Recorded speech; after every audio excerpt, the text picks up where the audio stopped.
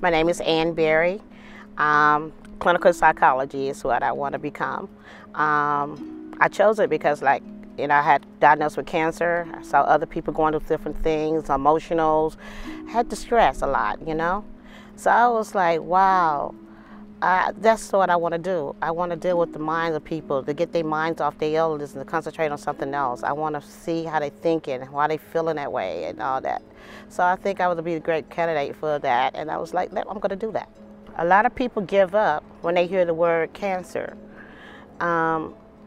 It's not so much of the cancer that makes you sick, even though you have different feelings and hurts and pain.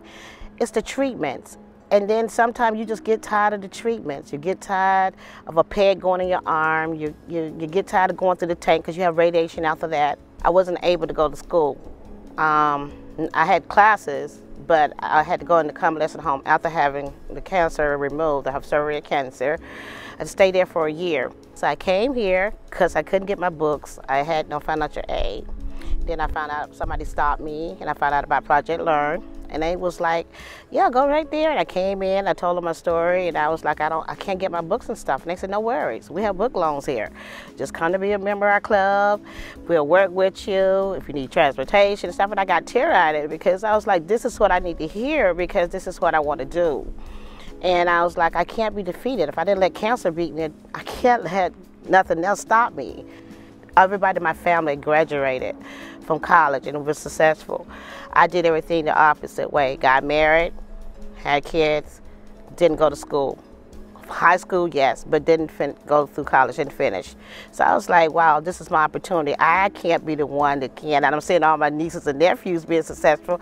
Okay, it's time for you to do something else with your life. You can do this, and that's what I'm doing. I'm loving it.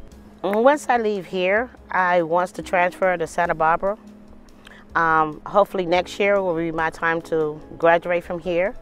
I'm going to go there, finish up, get a BS. From there, get a master's and get my doctorate degree.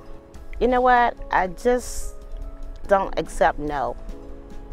I don't like people to say you can't do something.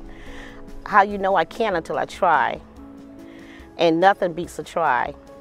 But it'll be determination, being successful, believing in yourself first and most. You can do anything you put your mind to. And I think that's the only reason why I'm here to sit here before you today and say what I'm saying right now.